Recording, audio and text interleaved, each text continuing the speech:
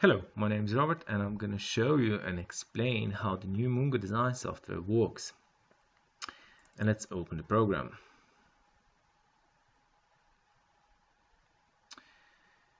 At the beginning, basically we are getting a big picture, which can be a little bit disturbing because not much can be done here on the picture. Of course, what needs to be done, it's to choose how many anchors needs to be attached into the concrete floor for our case. And let's just go for an instance for anchors, and by choosing the anchor group, nice 3D view is shown in the big screen.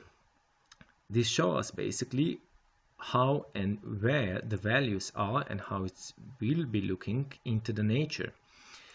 Of course, all the values can be changed, and what are we basically seeing here? It's the concrete floor, which is of the thickness now 500 millimeters, the metal plate, which is attached directly on the floor, on the concrete floor, and of course 4 red dots that they are presenting the anchors that they are attached through the metal plate into the concrete member. By clicking on the different numbers, of course you can be able to upload the values, the forces that they are working on the metal plate, and of course changing the position of the anchors, or of course also the geometry of the metal plate. And let's go and see what also offers the new design software. So by clicking on the file, we can then save this project, and what's really nice, we can also then upload this project. So by uploading the project, if you did some really difficult calculations or really some sort of special design of the metal plate, you can then upload the project. And if maybe also just the type of the anchor needs to be changed, of course you can just upload the program and choose the different type of the anchor. By choosing the profiles, you can basically choose the different profiles that they are attached on the metal plate. What offers us that, it's basically to see if the anchors are then on the way, if this type of the profile is attached on this metal plate, and of course if the profile, the chosen profile, it's too big maybe for this metal plate or also too small. The new design software also enables us to take the calculation or do the calculation in the earthquake zones. And of course, how we can do the calculation is just to press this green button. And of course, we can choose by the different categories from the category C1 or also in the category C2. Let's close that for now. Plate editor, it's basically offers us to choose or to change the geometry of the metal plate. Here you can basically choose some sort of metal plate that you really have in the reality, or some special design needs to be done, or it was done for this certain case.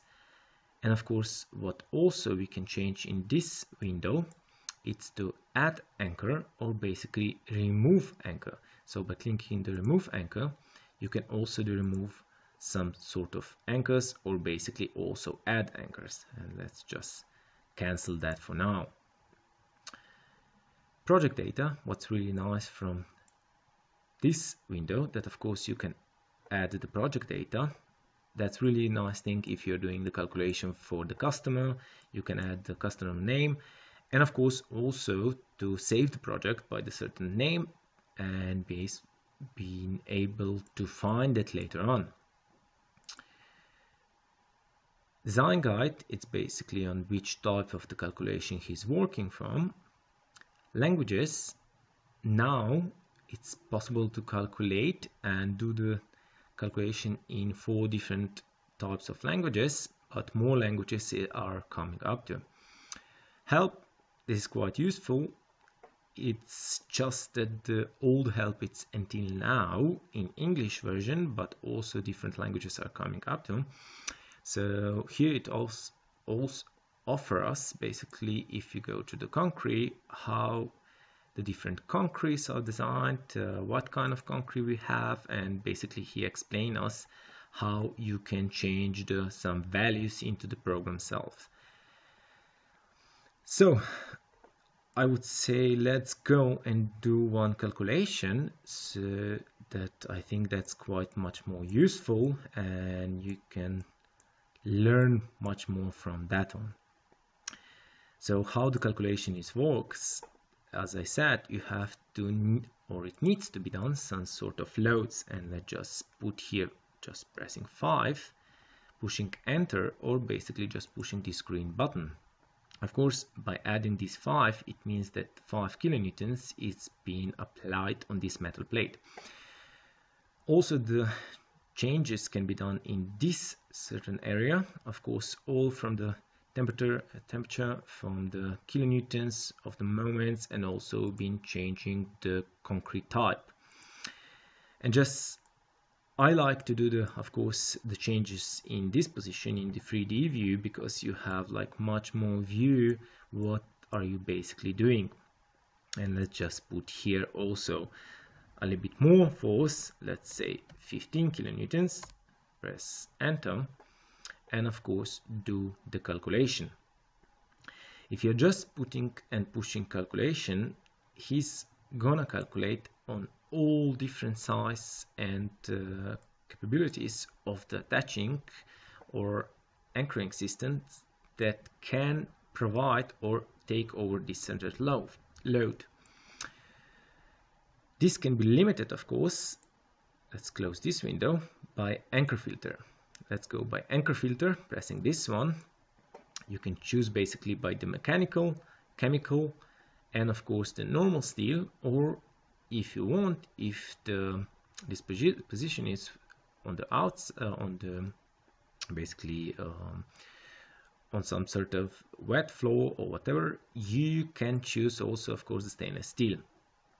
Let's press OK, go on the calculation, and the calculation is done.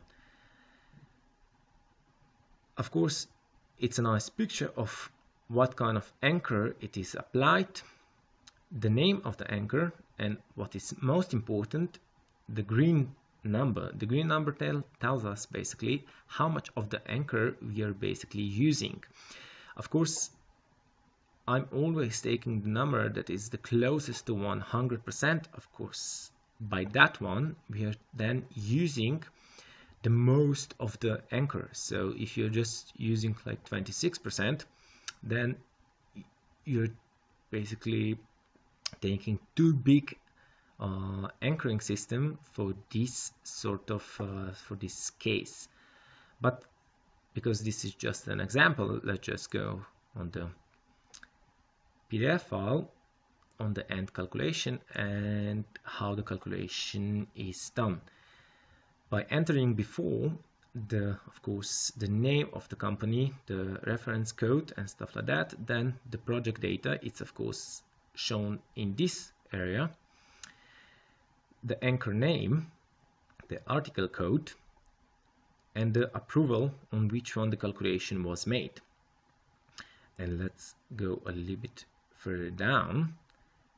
Of course, the same position or the 3D view is also then seen on the end calculation in PDF file, and of course also the numbers that they were applied and changed during the calculation.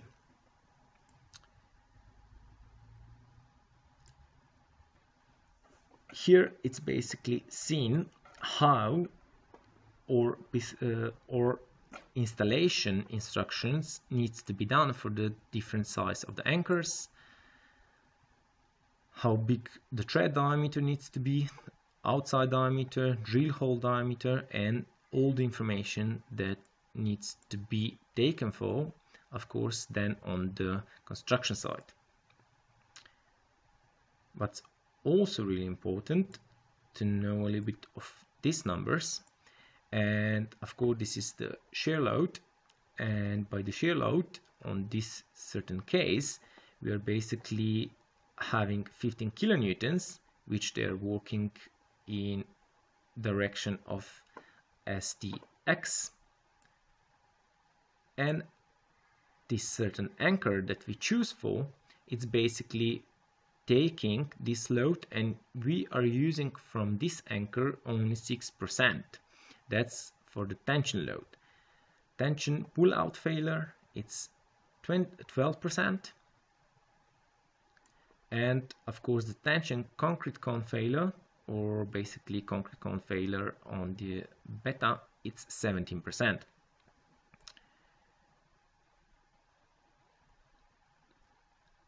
Here it's also written, I'm gonna show you this kind of design, or basically this kind of calculation later on. Still failure with lever arm, and this one was without lever arm. And the end of the calculation, it's also shown how much of the basically steel it's taking from, and how much of the concrete the last basically can also provide, or basically it's used from. And of course the concrete, we can see that it's 19%, so it can take much more load than that one. And of course also from the steel, it's taken only 7% for this certain case. Thank you, and also welcome for the new design software in the next section.